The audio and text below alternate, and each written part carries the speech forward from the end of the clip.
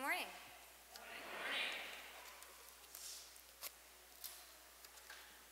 Today I'm talking with you intentionally as the autistic woman that I am. This is not a personal tragedy. I'm cool with my brain. You are welcomed. We are all loved as we are. We are all in community. But in my experience, it's not that often that neurodiverse humans are directly addressed in normal shared spaces. And this can be confusing for some of us. So, hello, neurodiverse faces that I do and don't recognize. I am pleased to know that however we may experience the world, we are all on this road together. In the spirit of inclusivity, I've been looking at Isaiah 55:1. When the prophet invites everyone who thirsts, come to the waters, without money, without price. Come to the waters. The prophet Isaiah encourages all of us to accept an invitation into the ever-present, uncontainable waters of the loving and creative Holy Spirit. We are invited to embrace and share these waters. And as vessels of these waters, we are invited to consider how to share them. How to spill these waters toward alleviating ourselves and our loved ones of oppressive shadows. How to spill these waters as resistance. Unlike the Lenten images we've been contemplating this year, I want to offer a different slant on the full to the brim metaphor. Picture a cup you've been using to hold your favorite drink.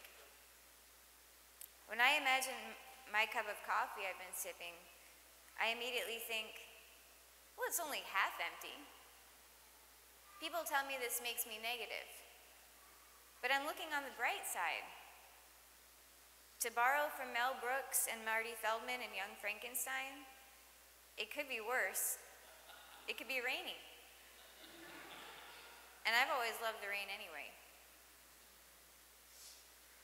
One of many stereotypes of autistic humans that I fulfill is black and white thinking. Except my black and white thinking is not the stereotypical either or. It's coexistence, ever-presence, shadow as constant as light. It is impossible for me to see the light without the shadows, but that does not mean that I believe we should live in them. When I imagine a cup full to the brim, I think, I'm gonna spill it. It'll be too hot or too cold. I'll make someone slip, and on, not so positive. But every single one of us carries our own full cup right now, and that's a lot to carry. In the last couple of years, our experience and meaning of time itself seems to have changed. Too little, too much, too close, too far away. We have been isolated, we've lost loved ones, we have seen illness, we have been ill. We have feared and prayed for our lives. Compassion fatigue is rampant. We share these dark experiences, but they don't even include our additional personal struggles. I wish I could say our cups were only half full. And now, again, as lawmakers are debating daylight savings time,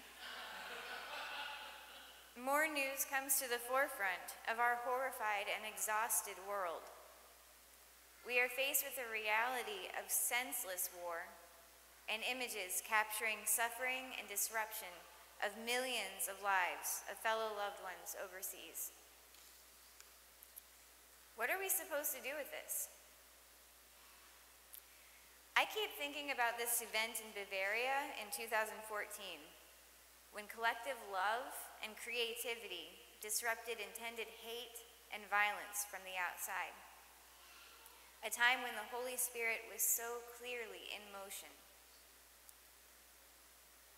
Frustrated with yearly marches held by neo-Nazis, the small town Wunsiedel came together and played an aggressively non-violent joke on the unappreciated far-right intruders. Individuals and businesses of the town sponsored the marchers in a walkathon, putting the neo-Nazis in the unwitting position of raising money for a program in conflict with their own cause. Some welcoming and humorous signs included thanking the neo-Nazis for their donations and generosity. This townwide practical joke even included at least one table of bananas. A small spill of holy waters in history, but a flood of love and creative expression over vitriol and hatred. These waters, the Holy Spirit, can't be contained. As we saw last week, an employee of Russian state media, the only media currently allowed in Russia, held up a sign on camera saying, "No war, stop the war, don't believe the propaganda, they tell lies here."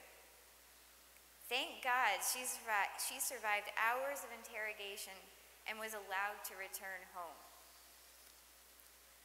Her love for her people and resistance to suppression of free expression, even for a moment, is one more spill of holy waters in our current history.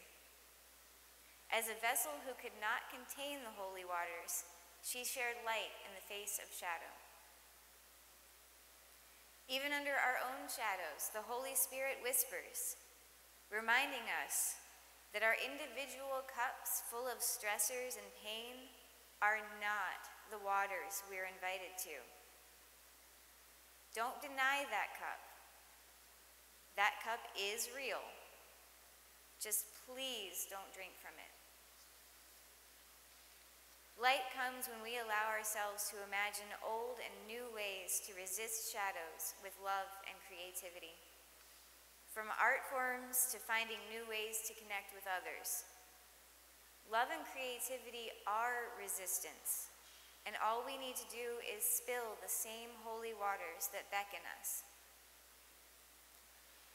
We don't have to be bathed in light to be welcomed to the waters. As Isaiah assures us, we may come without price. There is no prerequisite. We are all invited to the waters of the boundless Holy Spirit, waters that are never still.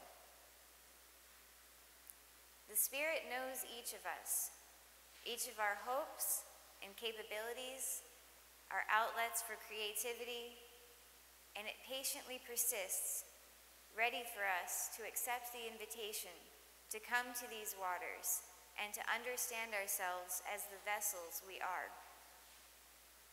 These waters never leave us and cannot be contained, keeping us always full to the brim, always spilling, always resisting shadows with light and love.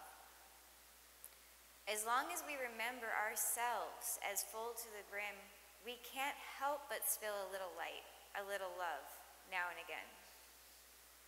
And that's a blessing. That is us empowered by the light God begs us to share. When we affirm for ourselves that self-care is a valid need to thrive, when we choose to laugh in response to an unpleasant encounter, when we send octopus videos to friends we know are having a hard time, we are full to the brim of the holy waters that run through us all, constantly expanding our worlds with loved ones and new and exciting ways to express our love. So let's tell our loved ones how much we love. Let's smile at the stranger who acts like we're in their way. Let's continue to ask ourselves what we can do in the face of poisonous shadows. We may feel this as coming in small spills, but together with our fellow loved ones here and elsewhere, with the help of the soul-sustaining waters of the Holy Spirit, we are capable of a flood. Amen.